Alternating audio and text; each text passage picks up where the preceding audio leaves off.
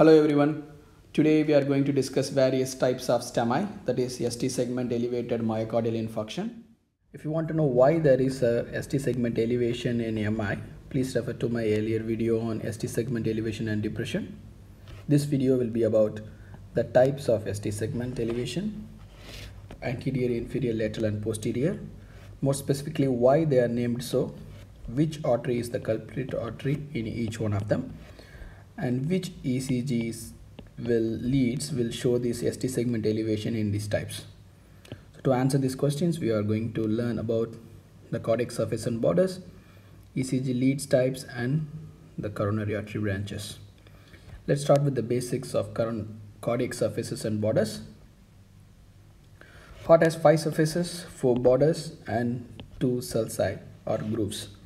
So this is the coronal sulcus, and this is the interventricular sulcus. The coronal sulcus separates atrium and the ventricles, and the true ventricle are separated by the interventricular sulcus. The anterior surface of the heart is mainly formed by the right ventricle and also contribution from the left ventricle and the right atrium. And the right border and the right surface by the right atrium, the left border and the left surface by the left ventricle, and the inferior border by both the ventricles. Superior surface by both the atrium and the great vessels. The posterior surface mainly formed by the left atrium.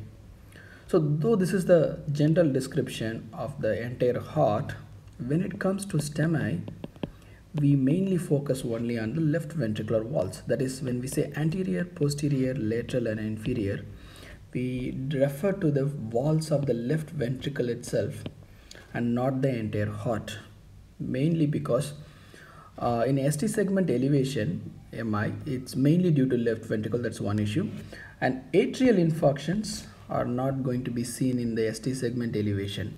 It's going to be picked up from the atrial ST segment, also called as STA, which actually falls in the PR segment. So when we look in the ST segment, it's only the ventricular infarction.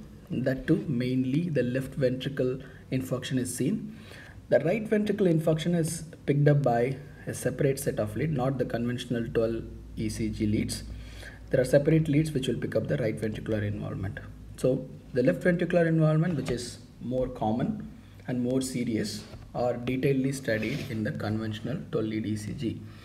So this anterior, posterior, lateral and inferior, all the walls of the left ventricle when it comes to STEMI. So let's go into the ECG leads and find out where these 4 types of STEMI will be seen. Anterior, posterior, lateral and the inferior. Let's start with the inferior. These are the inferior leads, the 3 limb leads and the 2, 3 and AVF. This picks up the ST segment elevation in the inferior MI. This is inferior MI is very common. It's almost about 50% of all STEMI are due to inferior MI, which is actually due to right coronary artery involvement. We will see that in the next slides. So this is inferior, and these two, AVL and 1, and along with the chest leads V5 and V6, they represent the lateral leads. So whenever there is a lateral MI, this AVL 1 and V5 and V6 will show ST segment elevation. And this is anterior. Anterior MI will be mainly seen in V3 and V4. These are called as anterior chest leads. The V5, V6 are lateral, and this is anterior, and V1, V2 is the septal. If it is a pure anterior infarction, then V3 and V4 will show the ST segment elevation. But most common type is anteroseptal, that is both V1 and V2, V3, V4 all will show a ST segment elevation, which shows the involvement of the septum, interventricular septum also. And the only one missing now so far is the AVR, which is sometimes referred as a neglected lead. It actually picks up an infarction from a region called as basal interventricular septum. This is present over here, basal interventricular septum. This septum, if there is a infarction, the ST segment elevation will be specifically seen in AVR. So this covers all the precordial leads. Now you might have noticed we have not covered this posterior and also not covered any right ventricular involvement. So far we have seen only the left ventricular types and which leads will show the changes. The right ventricular infarction, if we have to pick up, then we have to go into right ventricular chest leads, which are labeled as V3R, V4R and so on. It goes up to V6R.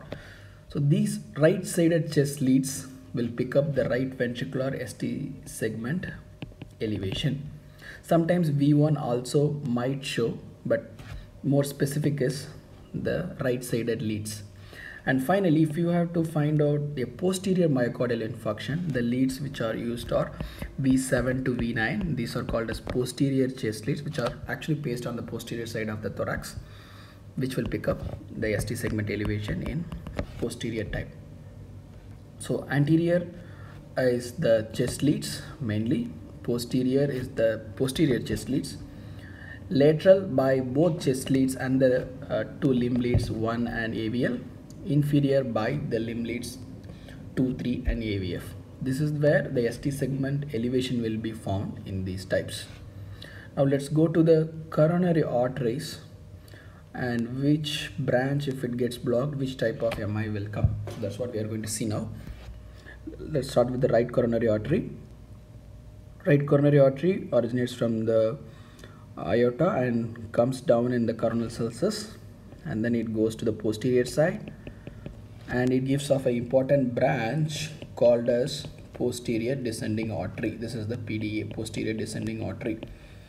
And this right ventricle and the right atrium both are supplied by this right coronary artery. So in broad principle, the right heart is by the right coronary artery and the left heart is by the left coronary artery. But this PDA, which is special, which also supplies this left ventricle, inferior part of the left ventricle and the septal region. In 80% of the cases, it comes from the right coronary artery. So it is said to be right dominant circulation. If this branch comes from left circumflex, which is a branch of left coronary artery, then it is said to be left dominant circulation.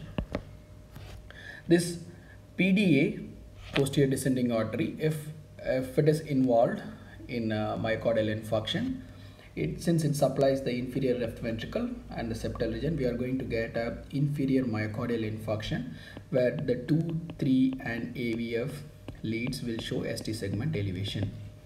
And if the blockage is more proximal, then we are going to develop more and more symptoms like right ventricular will also be involved. That is because of this artery, acute marginal artery, which is given off by the right coronary artery before turning to the posterior side. This acute marginal artery responsible for most of the supply of the entire right ventricle. So if it is also involved, we are going to have a right ventricular involvement, which can be picked up by pacing the right sided leads V3R and V4 and so on. Sometimes V1 may also show ST segment elevation in a right ventricular involvement.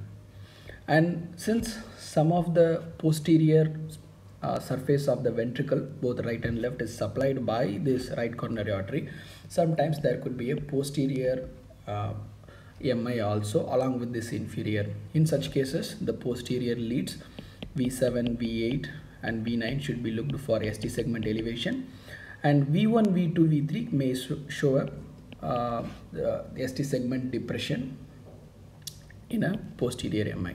So the elevation will be found only in the posterior chest leads. So this is the story of right coronary artery. Now let's see the left coronary artery. The left coronary artery is short. The main stem, it's called as left main stem or left main coronary artery. This is the name for it. This is very short and it immediately divides into two, that is left circumflex. This is the left circumflex, and it goes to the posterior side and it supplies the left atrium and parts of the left ventricle, and sometimes in 20% of the cases it gives off the posterior descending artery. And the other branch of the left mainstem is the left anterior descending artery, which supplies the anterior region of the left ventricle and some of the lateral region also. So anterior and left of the left ventricle, the most important parts are supplied by the left anterior descending artery. If it is involved, the mortality rate is very high. So sometimes this is called as the widowmaker artery, the left anterior descending artery. It also gives off septal branch which supplies the basal interventricular septum. The first septal branch supplies the basal interventricular septum, and the rest of the anterior septum is supplied by this other septal branches of the left anterior descending artery. So as we have seen in the previous slide, that is infarction in the basal septum will lead to changes in the AVR. So if AVR shows ST segment elevation, so people suspect that there is a proximal lesion in the left anterior descending artery, that is even before giving the branch of septal artery. If there is no ST segment elevation in AVR, then the lesion is below the septal branch. And it also gives apical branch and also gives diagonal branches which supplies the lateral wall. The first diagonal branch supplies the high lateral side. The other diagonal branches supplies the lateral part of the other regions in the left ventricle. This left circumflex artery not only supplies the posterior region, it also gives off a branch called as obtuse marginal artery which supplies the lateral surface of the left ventricle. So now when the left anterior descending artery is infarcted, the type of infarction the person develops is anterior MI.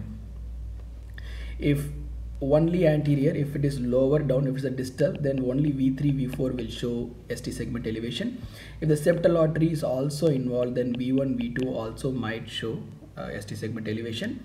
If the lateral diagonal branches are also blocked, then the person will develop V5, V6 will also show the entire chest leads will show ST segment elevation. So this is pure anterior, and these two are involved, it's called as anterior septal. And if these two are involved, then it's called as anterior lateral. Sometimes along with these chest leads, the lateral leads 1 and AVL also will show a ST segment elevation. This is called as an extensive anterior myocardial infarction which carries a high mortality risk. So this is the left anterior descending story. Next is the left circumflex. The left circumflex, if it is blocked, it's going to develop a posterior myocardial infarction which can be picked up by the leads of the V7, V8 and V9, the posterior leads. If it is distal, if it is a proximal LCX infection, infarction, then the lateral wall also of the left ventricle also involved because of this obtuse marginal artery. So the person develops both the lateral and posterior myocardial infarction. So this is the lateral type. If lateral plus posterior, then it is probably LCX. As we have seen in 20% of the cases, the left coronary artery is dominant, which also gives the interventricular, the posterior interventricular artery or the posterior descending artery, which supplies the inferior left ventricular also. So if a person has a left coronary artery dominant, left dominant circulation and a left circumflex occlusion, the person will develop posterior plus lateral plus inferior type of myocardial infarction. All these three types of leads will show an ST segment elevation. Now the thing is, then final thing is that isolated lateral infarction could be due to one of the branches, like if just the obtuse marginal artery or one of these diagonal branches of the left anterior is alone involved, then there will be only lateral infarction without any anterior or posterior. So lateral isolated is due to these branches, either the diagonal branch or obtuse marginal artery. Lateral plus posterior is left circumflex. If lateral plus anterior, it could be due to the left anterior descending artery. So this is the arteries and the types of myocardial infarction. Let's do a quick revision with reference to the types and which area it involves and which leads it will show. So this is inferior MI. This involves the inferior wall of the inferior wall of the left ventricle. So this is the zone which is involved, the inferior wall of the left ventricle. It is mainly due to right coronary artery. This is mainly due to a right coronary artery involvement, and in case of left dominant circulation, the same thing could happen also due to a left circumflex artery occlusion. Anterior is due to anterior left ventricle is infarcted due to occlusion of the left descending artery, left anterior descending artery, LAD, which if it is distal, only anterior will be involved. If it is more proximal, anterior septal will also be involved. This will be picked up by V1 and V2. This is V3 and V4. And anterior lateral will also plus it involve V5 and V6. And if it also has one and AVL ST segment elevation, which is called as extensive anterior, which will involve the V1, V2, V3, V4, the entire region of the left ventricle is undergone infarction. This is most probably due to a left descending artery, left anterior descending artery proximal lesion. Isolated lateral we have already seen, which happens due to only the blockage of the obtuse marginal artery or a diagonal branch which is coming. The diagonal branch supplies the lateral region also.